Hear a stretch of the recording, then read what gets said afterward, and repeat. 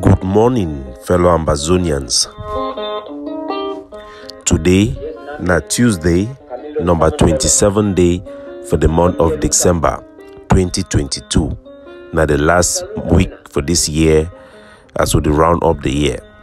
Una welcome to our daily podcast, a program where they bring una meaningful information, where they bring una the truth, fact-based analysis for help we as we work for this journey to our freedom, the independence of Ambazonia.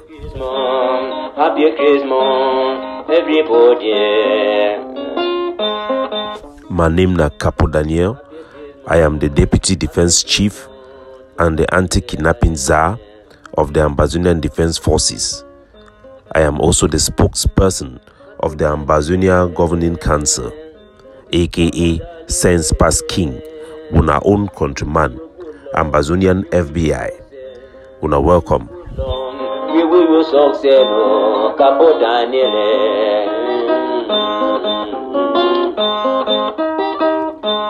Capo Daniel. Capo Daniel. We will you good Lord. We will you succeed. We will you good Lord. We will you succeed. People of Ambazonia, for this day today, we will take a journey into our land for examining two things.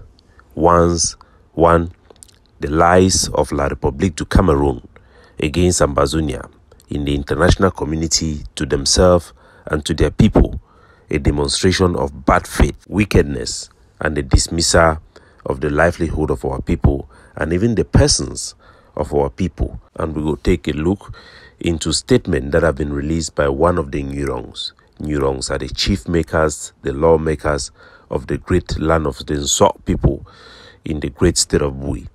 Statement released by Shea Wumleng Kavi that address certain critical issues about the Fon of Nsok. So first, we will talk about which way happened for last week, for Thursday, when number 22 day for the month of December.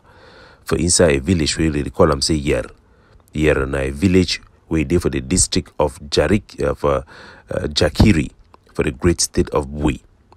After the ADF, it launched an attack using RPG few kilometers away from Yer na the nearest settlement where they for the roadway. The ADF attack La République du Cameroon colonial forces them, killing 19 of them. After that attack, the next day, for morning time, La République du Cameroon then drove into that village with 7 trucks, an armored car, and armored personnel cars. Then burned down over 12 houses them for the village for around the junction for Yer, driving civilians into the bushes and into the forest. A human rights group in this case have documented this atrocity and make publication. The Cameroon government, the colonial army have responded to these allegations which we have put forth and also pushed to other human rights organizations and the United Nations. The Cameroon government, they have denied that they did not burn down any house in Bui. According to the statement released by the Cameroon military, the Cameroon government, the human rights group in La République du Cameroon that published this report of this atrocity claims that, which we know is true, that houses of people suspected of supporting Ambazonian freedom were burned and targeted by the Cameroon occupation forces. According to the statement released by this NGO, hundreds of people from the village of Yer have spent nights in the church as well after that incident because their houses were burnt by the Cameroon military. And according to that group, video that was published by the community leaders also in the video stated that the Cameroon military burned down that village of Yer following an attack between Jakiri to Kumbu road. The Cameroon government, in their own statement, they said that yes, that video was taken after La République du Cameroon troops attacked Ambazonian fighters in Yer. The Cameroon government said at least 4 Ambazonian fighters were killed in that attack, and he says that the Ambazonian fighters ran away and then they came back and set houses on fire accusing the people of collaborating with the Cameroon government. One elite foresaw with the decoy Ta Emmanuel Tata. He also na a member for Cameroon civil society group. He then testified, say La République du Cameroon forces that then burn houses them, we amount to 40 houses them for inside Yer, Kima, Melouf, for inside Bui. These 3 villages them, the total house with them burn them, then 40 house them, according to his testimony. He also talks say the burning of these houses them, it been a reprisal attack. That means a revenge attack from the Cameroon occupation military.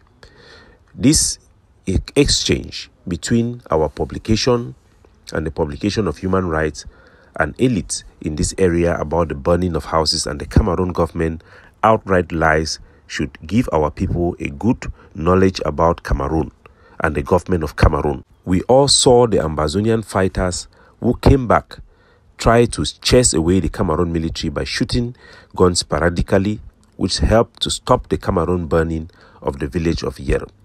In the videos that have been released, you see Ambazonian fighters of the ADF there, walking with their guns on the streets amongst their population. You have heard NGOs, you have heard men of integrity in that areas who have come out to testify. We have seen victims, women in a video, testifying that the Cameroon military burned down their house. What government on earth will, even in the presence of so much testimony, come out to lie about action that was done by their soldiers systematically?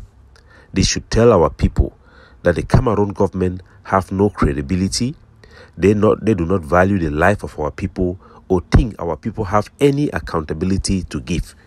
When they come and they tell our people that they are there to protect them, they are there to rebuild their houses and provide them with humanitarian assistance, nobody who will see the house of over 40 families burns to the ground. Their barns, that means banda where they can store their food, burns to the ground, come out to lie that they attack Ambazonian fighters in Yer. We know that no fighters was killed in Yer. Actually, no civilian was also killed in Yer during the burning of those houses. There was no dead body. A so-called government making up things, just coming up with outright lies. How do that Cameroon government think the people and the families of these 40 houses in Yer, in Melouf, and in Kima would think? Of course, they know that this family knows the truth. Of course, they know that the church community that have housed these family members will know the truth. And they don't care about what you think or how you feel, let alone do they care about your well-being, your future.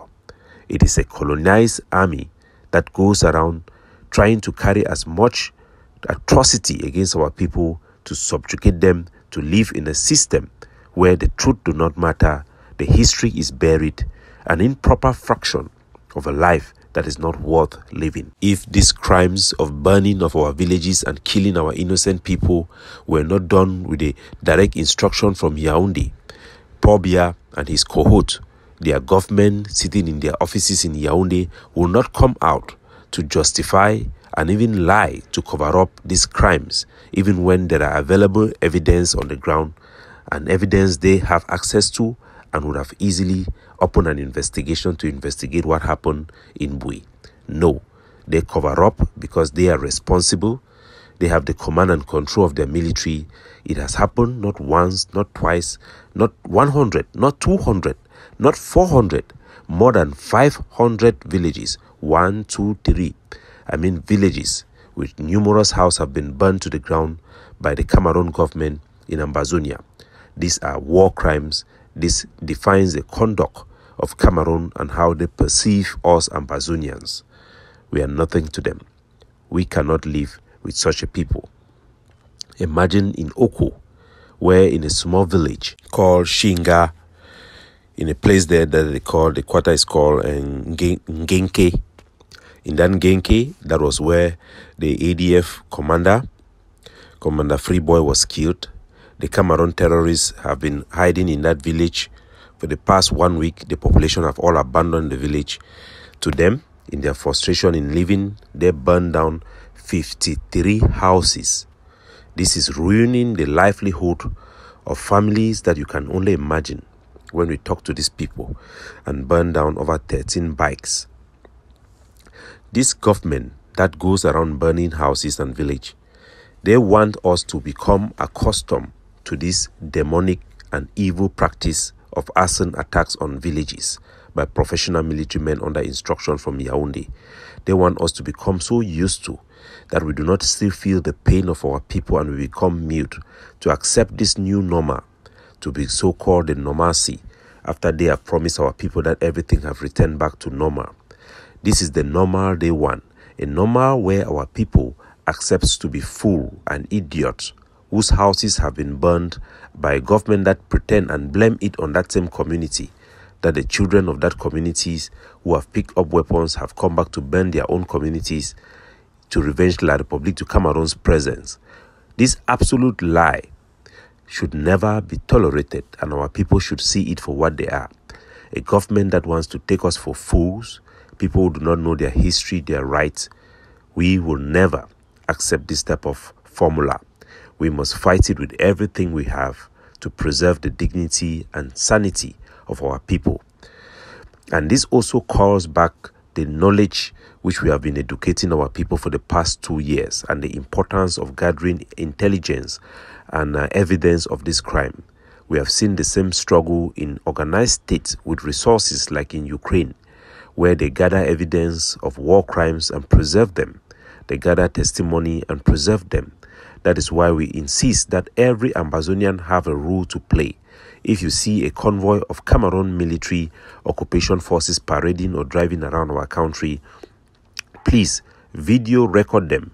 There are many tactics you can use your video. You can turn the video on your video camera on in your phone, bend it towards the vehicle without raising your phone up, and record them and send those evidence to us. Those evidence will make sure that the criminals in Yaoundé, Paul Biya and his cohort will one day face the justice for the crimes they have committed in Ambazonia. There will be accountability one day. But if we allow them to do things like this and we have no evidence, then they can get away with the murder of our people. Remember to record the time, the location before you send it to us. It's always important. If you see something, say something. Because when you see them passing in one area, know that they are going to burn villages in another.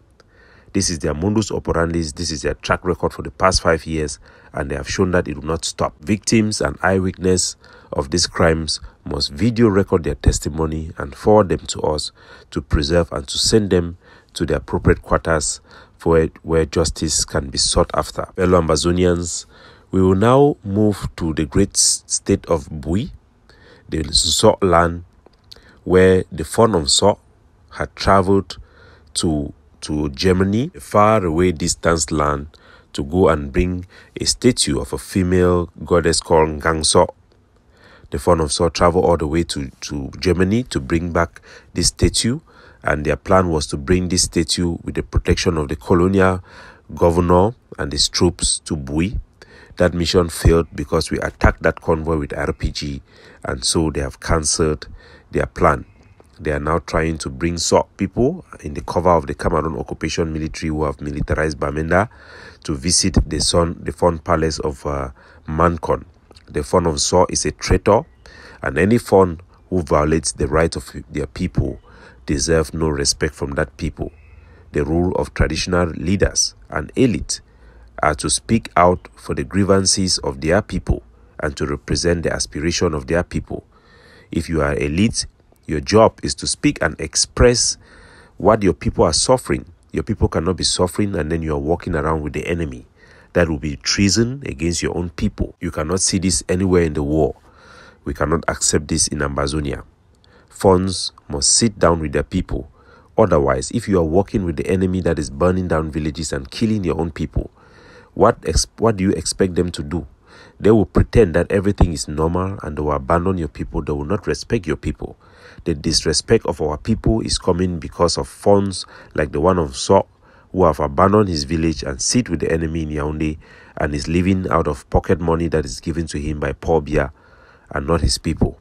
This is treason. Our people should never accept anybody to be a leader, to be an elite, to be a traditional authority over them if that person do not represent their own suffering, their own aspiration? Why would a Fon travel miles and cross continent to go and bring a statue, but will not travel to the forest to see and explain to the world the amount of Sok people who are in the forest? He has abandoned the women in Sok, in Yer, in Meluf, who have run into the bush to go and bring for a statue to bring back home, because that is what will benefit him personally. One of the Ngurons, who happens to be one of the chairs in the ADF, Shea Womelenkavi, have a message for the Sok people regarding the conduct of their Fon. All Sok men and women of goodwill. This is Shea Kavi Womelin. I've seen a write-up to be coming from one guy in Yaoundé who calls himself the Fon of Sok. As far as Sok land is in Ambazonia, and as far as Ambazonia is concerned, the Sok people have no Fon. I read he is calling all Sok men and women to gather in Bamenda and move to the Fon of Mankon's palace in a celebration of Fon Angwafo, another blackleg like himself.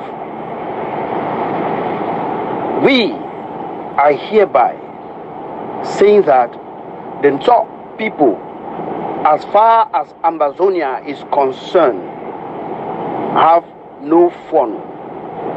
Any Sok man or woman who dares to move to the Fon's palace, to the Mankon Fon's palace, will be doing so at his or her own perils.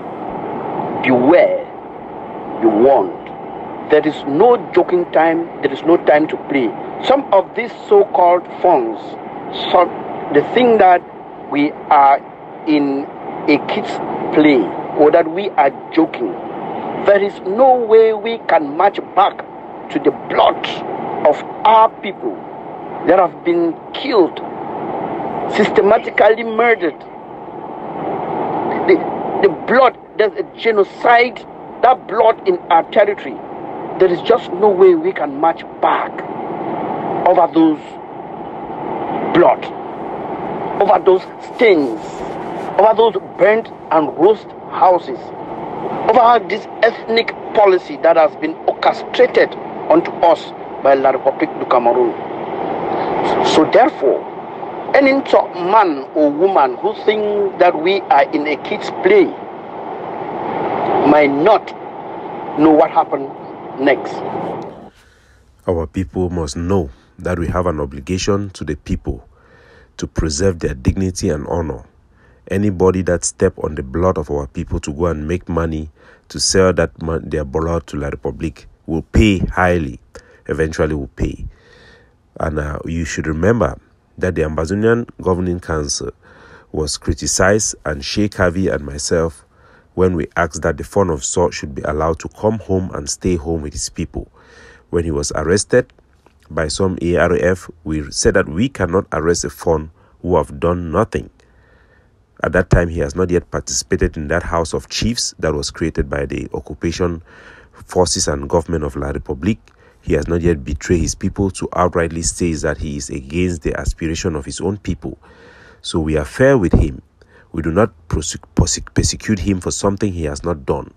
It was after he committed the crime of treason, where he betrayed his own people, which he is supposed to represent, to adopt the nationality of a foreign government that is currently waging war against his own people. A Fon that wage war or enable the war against his own people. A Fon that sides with an enemy that undermines the sovereignty and independence of the state of his own people is clearly a Fon not worth it. Is clearly somebody who have become a cancer to that community and should be held responsible for his criminal and treasonous activity. That is why, based on his own crime against our people and his own people, he is not considered a Fon in Sok. And those who go around him, they should think about the blood of the people they walk on to move with him. Those who seek handouts from him, handouts that comes from the enemy should know they are drinking the blood of the people of Saw who have been slaughtered and the tears of the women of Saw whose houses have been burned by the colonial government of La République du Cameroon. We want to acknowledge the hundreds of chiefs in Ambazonia who have refused to take part with La République du Cameroon in any shape or form in any political activity or any association to preserve the honor and dignity of their people during this time of war. May God bless you and keep you strong. You may lose the admiration and money that comes from the blood of your people in the hands of Cameroon and their genocidal regime, but you have won the appraiser of the God that created your people and the hearts of your own people. You will be respected by the state of Ambazonia forever, and you will live in peace in your country. But for the traitors, the blacklegs, there shall be no joy for the wicked. We wish you success. Happy Christmas, we wish you good luck. Mami Walio, Mama oh, Mama Walio, Mama Walio, we wish you success. We wish you good luck. Capo Daniel, signing off.